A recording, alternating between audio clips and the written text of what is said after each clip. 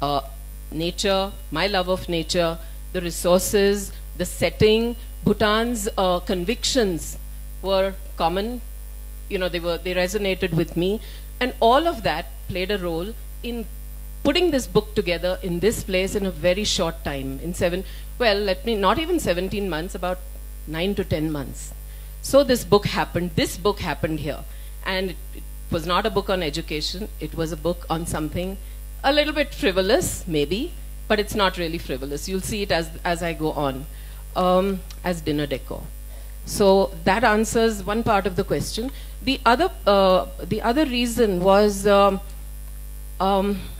as people began to see my dinner decor on Facebook, I got requests from the Ministry of External Affairs Spouses Association, the president of the Spouses Association, who actually requested me to write a book that would be like a guidebook for younger spouses, my younger colleagues in the foreign ministry. So that's why this book got written. We've come across many diplomats who've expressed the positive influence they've had on themselves after their stint in Bhutan. But it is really heartening to note that Bhutan has not only had a positive influence on you, but it actually influenced you to do this book on dinner decor. You can't hear me? Okay. It's really heartening, Amita, to note that Bhutan has influenced you to write this book. If you could share with us, what is the link between food and aesthetics? Yes, this session is titled Food and Aesthetics. So I think, let me just, okay, one disclaimer before I begin. I'm not an artist, I'm not a decorator, I'm not a designer. I'm an educator, and I've studied political science. So this is my view of aesthetics. Aesthetics basically is the branch of philosophy that deals with the principles of beauty. So then what is beauty? Beauty is something that appeals to the senses. Do I need to make a case for food and the senses? Do I? This is going to be a bit of an interactive session, okay? So do you think I need to make a case for this? Because we don't eat only with our taste buds. We actually eat with all our senses. We look at textures of food. Is it grainy? Is it watery? Is it lumpy? Is it crisp? We look, of course, the smells may be delicious or not. What about the ears? There is a recipe in Chinese cuisine called singing rice. Okay, so what they have is a little cake of puffed rice, on which they come a crispy cake of puffed rice, on which they pour a sizzling hot sauce or gravy, and that the sizzle of it is enticing. It builds your anticipation for the food. So we also eat food with our ears. And then what about the sense of sight? We garnish our food. Don't we use garnishes to make our food look good? Food that looks good entices us. And for that, we garnish our food. We use, peels of fruits and vegetables. We cut them into little, springs and put them on the edge of a glass or on food. Or there's the Thai art of carving food, fruits and vegetables. All that is garnished to entice you. So we eat with all our five senses there. That's the connection between food and aesthetics. What is the connection with dinner decor?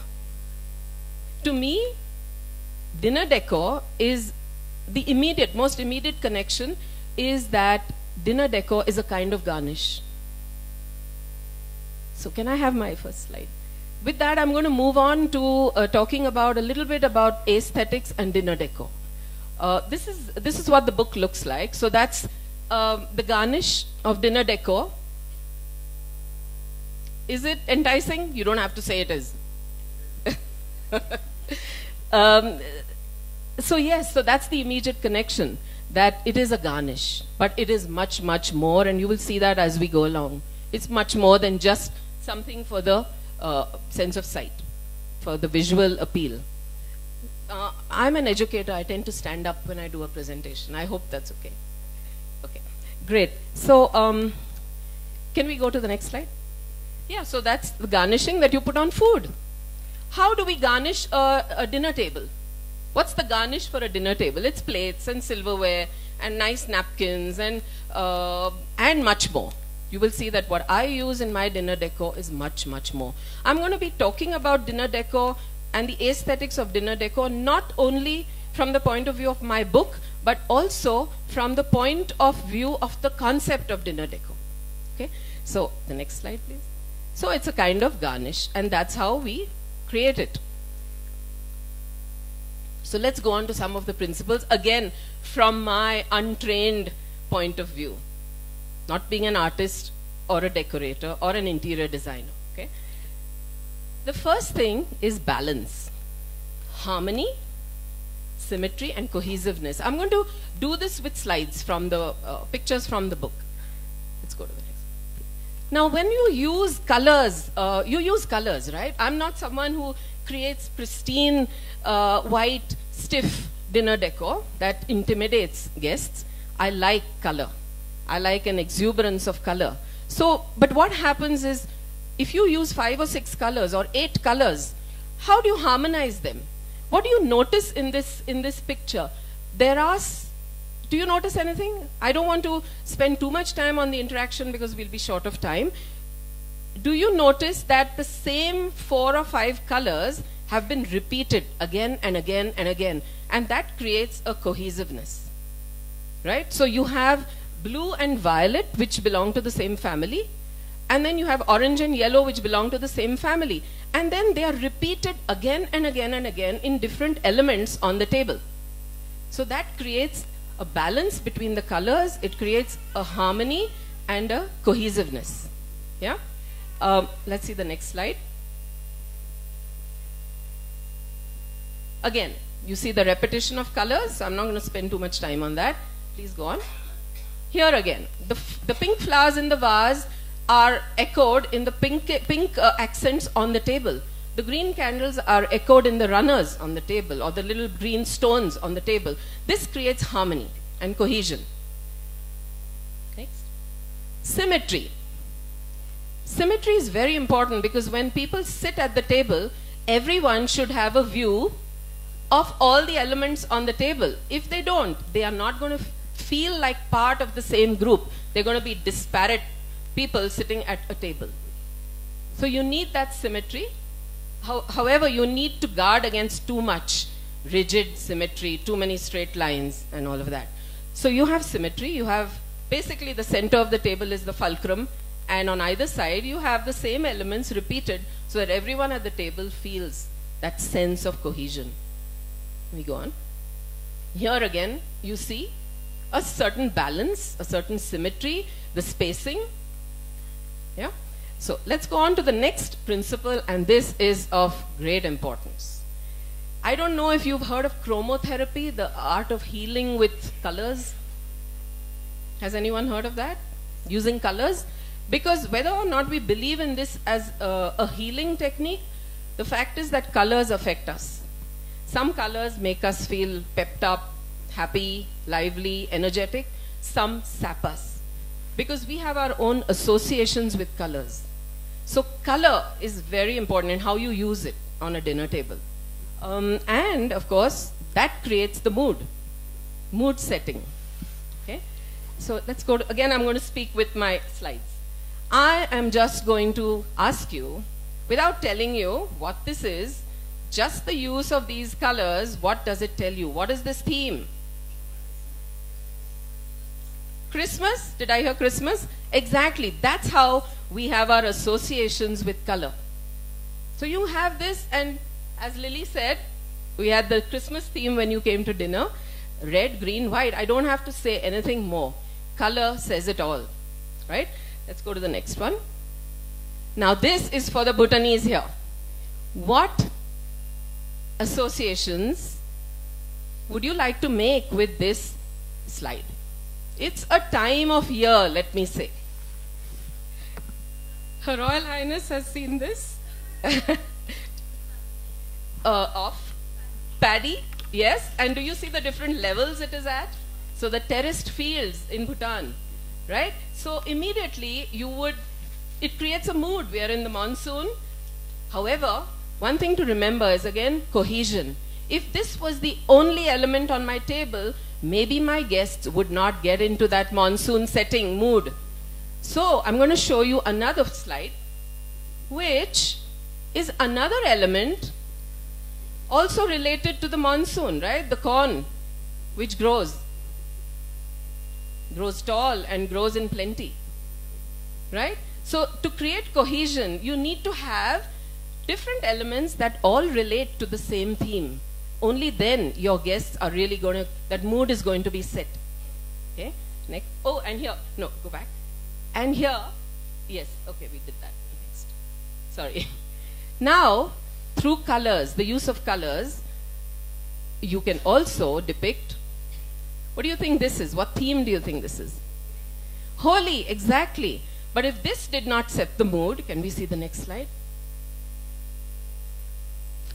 Would that complete it for you? Would that immediately put you in the holy mood? Yeah, the water pistols. And that's the only time, and as you'll see, I have a great love of nature, and that's the only time I have put plastic on my table. I use nature. Yes, we'll see it as we go along. So yes, cohesion and how to build a theme. Can we go on? What mood does this put you in? Yes, anyone? Season, a mood? Huh?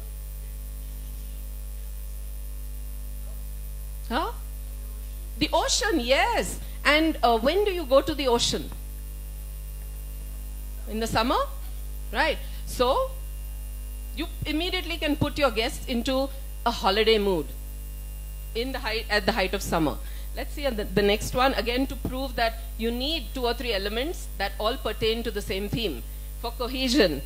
And the other thing about these little elements that you have is they have a natural way of generating conversation. I once had a guest at my table and I had this setting, and it becomes very playful.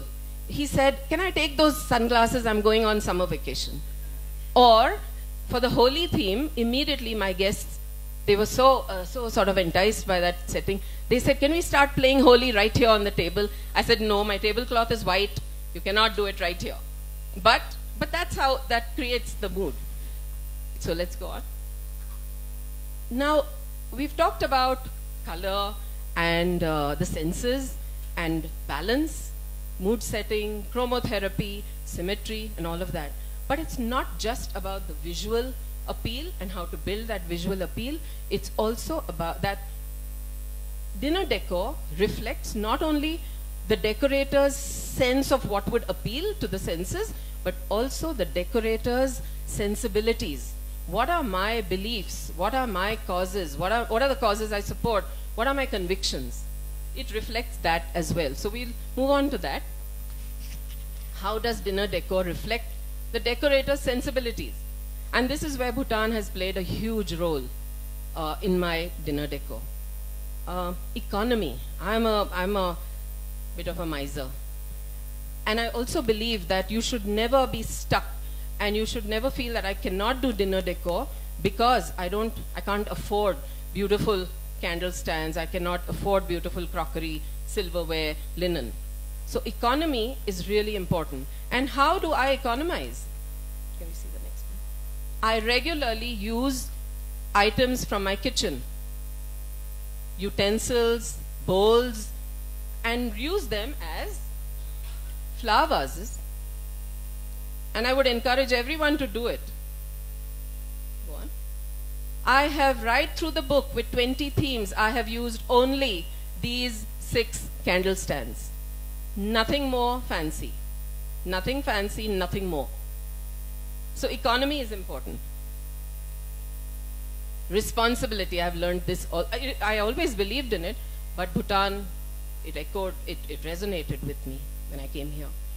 I'll show you the next slide, and you can tell me what you think this may be used for on the dinner table. What is this? It's just a wood shaving. What do you think it could be used for? Yes, can we see the next? Just painted and used as a napkin holder, right? Of course, you make sure, thank you, Ambassador Pavan, you make sure, keeps telling me I must call him Pavan. So you make sure that the paint that you use is safe, etc. But it can be used. Okay. What's my next sensibility that I'm going to show? Nature's gifts. Nature is bountiful, and if we can see it and recognize it, everything that you need is out there in nature. So I'll show you the slide.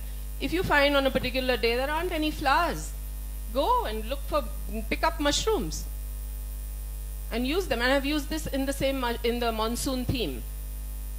So again, that thing of cohesion. Everything that belongs to a theme should be there. Okay? Nature makes sure you don't always need fancy napkin holders, porcelain, silver, glass. Use a leaf, just turn it. Pierce the stem through the leaf and use it. Your dinner decor will be visually pleasing, it'll entice people, and it's economical, and it's from nature. As long as you're not disturbing nature or destroying nature. Here, another napkin ring belongs to my monsoon theme. It's the tassel that grows at the top of the corn plant. You just braid it together, loop it, and use it. Cohesion, again. Go on. What will attract people and create visual appeal is when you do things differently. Instantly, they will be attracted to it. You have a basket. You have lots of oranges in Bhutan in January, December, January. So, can you make something out of it? Can you create a tea light holder maybe? Sure. And it's God's miracle in nature that not a single drop of water will flow through that peel if you have scooped it carefully. And then you put water in it and float your tea light in it. You don't always need candles. And when you light it up, next one. Look at the glow it casts. Its own color and its own glow. Right? So, next sensibility. Never be stuck. Never be stuck for, for objects. I don't have this or I don't have that. Problem solving. Creativity. When you find you don't have enough flowers, this was in the month of May, I think, just a few poppies were there in the garden. I didn't have any flowers. I think it was getting warm and the next lot of flowers had not come. What's stopping you from using the side of a mango and creating a kind of floral arrangement with it? Next. Then, this was February. No flowers again, just a few camellia blooms. I found these under the cedar trees in the garden, painted them, and they became part of a floral arrangement without fresh flowers. And this was, I needed them for Valentine's Day because they look like perfect roses. So those, friends, are some of the fundamentals that play into my dinner decor. Thank you.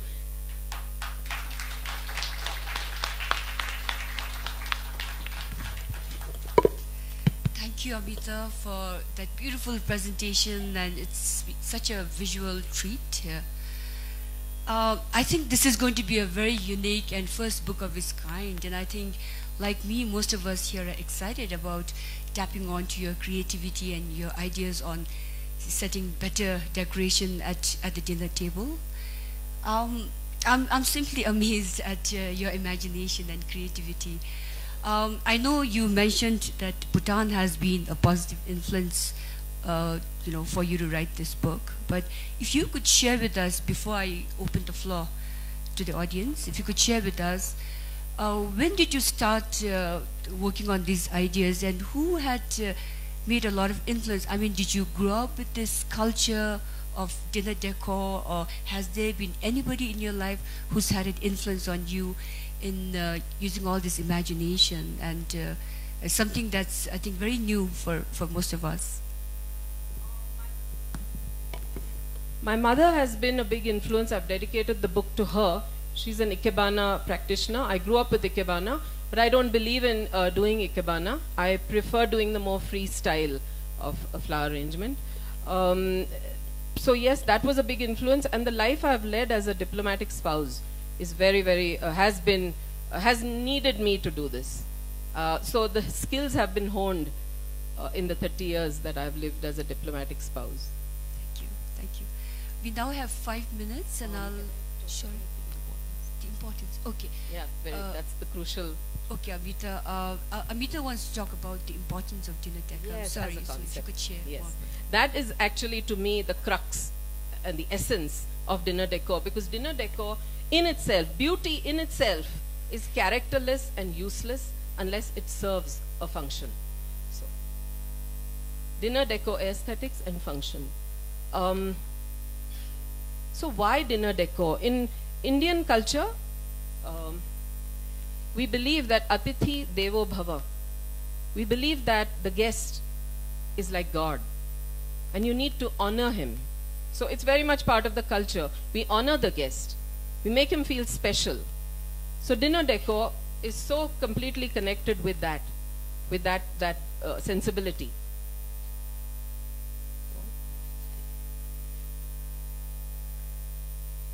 And in times when there is so much violence and we have the threat of destruction hanging over our heads, though dinner decor is not of earth-shattering importance in itself, it paves the way for something that's of earth-shattering importance, and that is dialogue.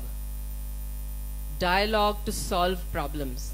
Like I said, it all begins with just, people come to your table, they ooh and ah over your decor, and people who don't know each other, who've come to sit at the table, they begin to talk about the decor as for a start.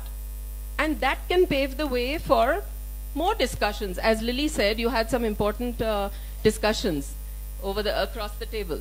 So definitely dialogue. Let's talk about cultural diplomacy. This is about showcasing your culture.